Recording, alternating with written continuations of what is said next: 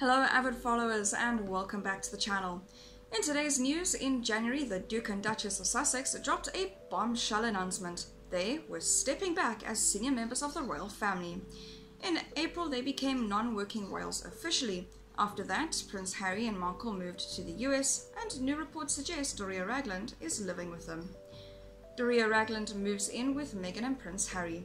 According to reports, Meghan Markle wanted to move to Los Angeles to be near to her mom and friends. An outlet claimed that Doria just moved in with the Duke and Duchess of Sussex.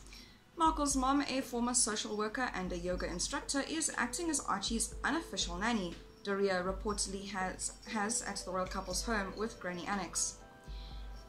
Doria has her own quarters, and whilst a few of Harry's chums have been ribbing about him living with his mother-in-law, he has a brilliant relationship with her, the source told The Sun.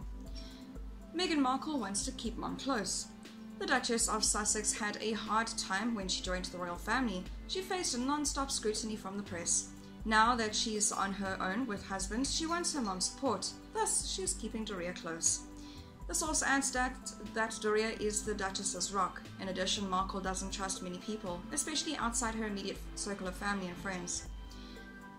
Sussexes renewing wedding vows. Meanwhile, there are rumors that Prince Harry and Meghan Markle will be renewing their wedding vows after moving to the United States. According to New Idea, their second wedding ceremony would serve as a symbol for their brand new start, both practically and spiritually. The outlet said it would be an intimate ceremony with their closest friends and family. However, it also claimed that Prince Harry and Markle will host a big star-studded reception for the Hollywood A-list friends. The report was not true. In fact, the tabloid's claim was not consistent.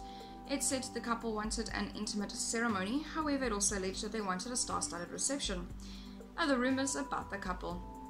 National Enquirer claimed that Prince Charles wanted his younger son to return home, and Prince of Wales was not taking no for an answer, and even ordered the RAF to fetch the Duke.